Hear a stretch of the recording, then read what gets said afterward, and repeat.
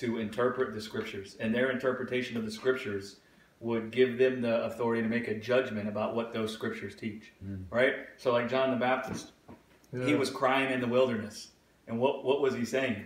He was preparing the way of the Lord. What was he declaring? Repent, for the kingdom of heaven is coming.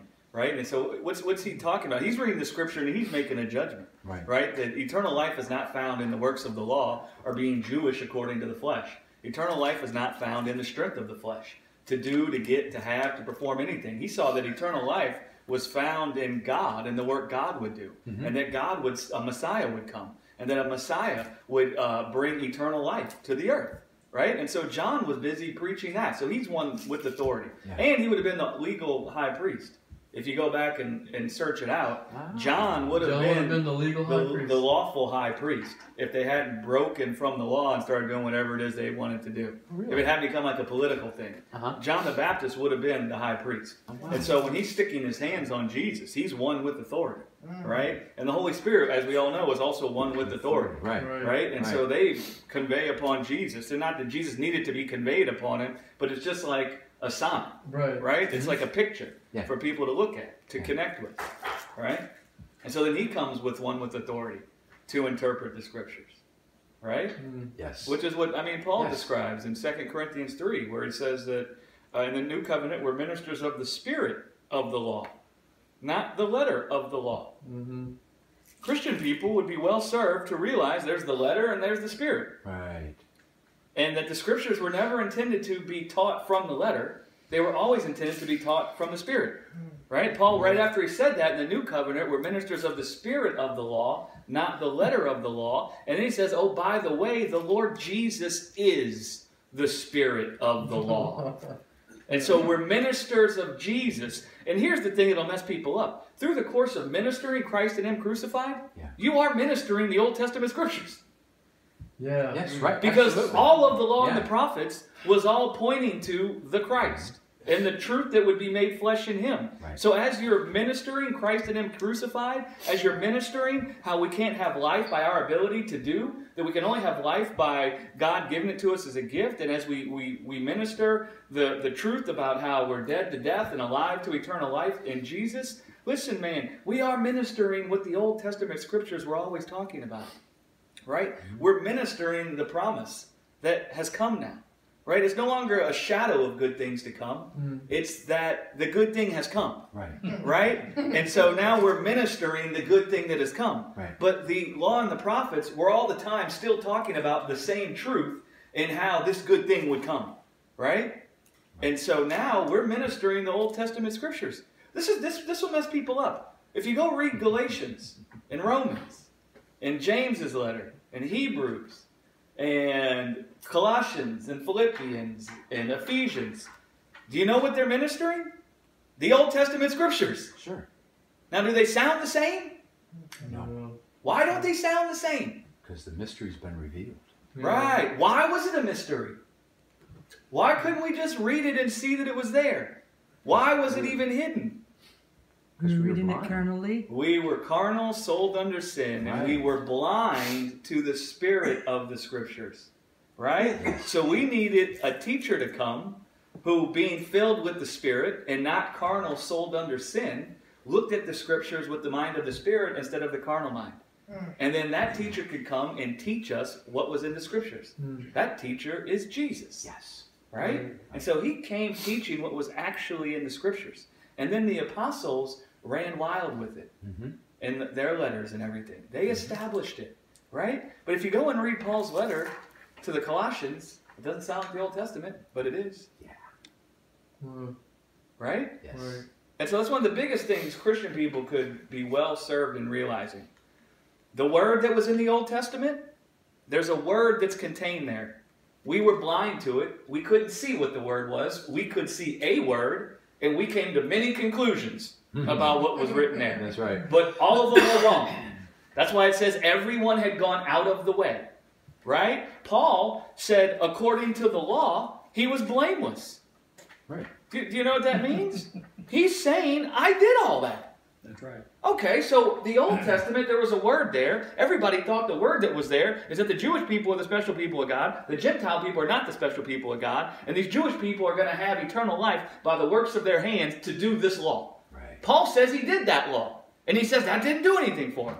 Right? So we all walked out of the way. The word that was in the Old Testament was not a word about what you're going to do to be blessed by God. It's not a word about how you're going to perform carnal commandments in order to find favor in God. The word that was always there is that God got down on one knee in adoration of man and called them his sons and daughters.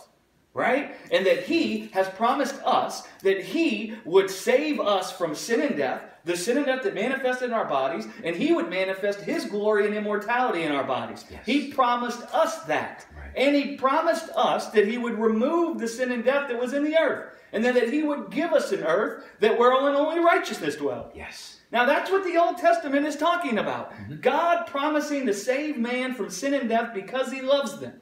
And it pointed to what he would do to save them. Yeah. Right?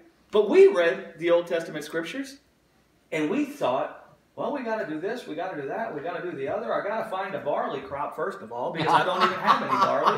So how am I going to make my first fruit offering? Because the first fruit offering has to be barley. Yeah, that's right. I hate to break it to well-intentioned Christian people. You can't just change the first fruit to money. Right. It ain't got nothing to do with money. It was talking about barley.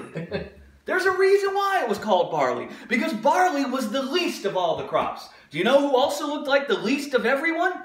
Jesus.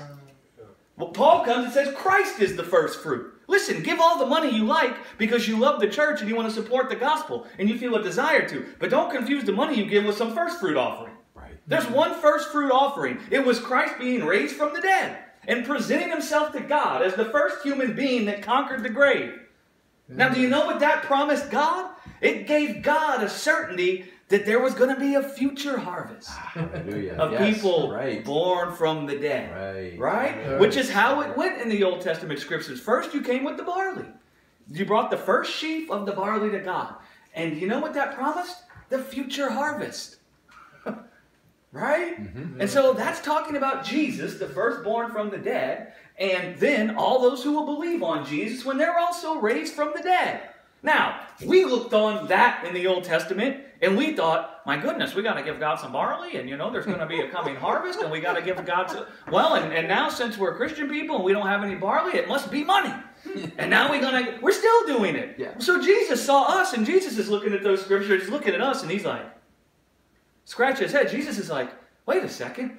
The first fruit is talking about God raising me from the dead. Yes. The first fruit is about God promising to raise me up out of the grave. And now he's not going to suffer me to see corruption. That when I take the sin and the death of the world upon me and I'm dying on the cross, he's not going to leave me there. Right. He's not going to forsake me. He's going to come and claim me as his own and raise me up from the dead. And I'm the firstborn from the dead. I'm the first fruit. And I'm going to ascend into the heavenly throne room and present myself to God as the firstborn from the dead. And then that's going to give God a promise of a future harvest of other human beings. So there'll be many sons and daughters of God also raised from the dead. Amen. So Jesus saw the Old Testament was saying that, and he saw us thinking it's about giving some barley.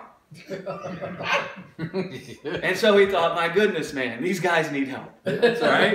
They don't know the ABCs. It's okay. It's okay. We're carnal, sold under sin. He wasn't frustrated that we didn't see the ABCs. He was apt to teach, full of meekness, full of love. He wasn't like, what the hell? I got to tell you. No.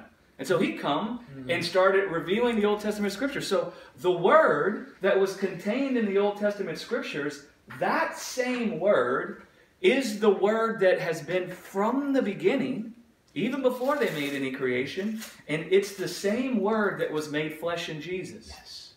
That word was made flesh in Jesus. Yes. Right? And so now, a carnal people who were fleshly, they could behold the spiritual word because it manifested itself in a fleshly body. Right. Right? Now we could see it with our physical eyes. The word made flesh. Now we can begin to start understanding what word it was that was always there. Right. We can begin to find out what were those scriptures talking about. And we can begin to see which teachings we've been taught about those scriptures that aren't true. because they don't line up with the Word that was made flesh in Jesus. It isn't a different word. It's the same word. Right. Yeah. Right? That's why Paul said the law was a shadow of the good things to come. It was a shadow of the good things to come. Right? He didn't say it was something different. No. Well, if you guys see my shadow, does the shadow come from me? Yes. Does it still speak of me? Yes. Is it the same thing as me? No. Right. And so when I come, are you going to be busy with the shadow, or are you going to hang out with me? Hang out with you. Right. You're not going to talk to my shadow. Right? But the shadow still speaks of me. Right. Do you see what I'm saying? Right. That's how the law was. Right. It was a promise. Hebrews talks about how these guys, the Hall of Faith, they all saw the promise and heard the promise and waited for the promise, right? They didn't get to see the promise, but they waited for it, it says. They looked forward to the promise. We have the promise now, but both scriptures are talking about the promise. Yes. They're both talking about the Christ. The animal sacrifices in the law, what are they talking about? Talking about the Lord. Jesus. Right. What is the first fruit talking about? Jesus being raised from the dead. Right. Do you see Yeah. that? What's the Ark of the Covenant talking about? Jesus. What is the Holy of Holies talking about? Jesus. What's the mercy seat talking about? Jesus. What's the manna from heaven talking about? Jesus. Yeah. Everything is talking about Jesus. So it's the same word.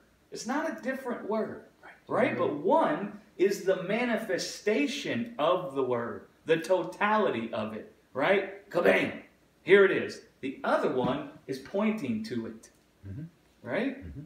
Does that make sense? Yeah. Mhm. Yeah. We get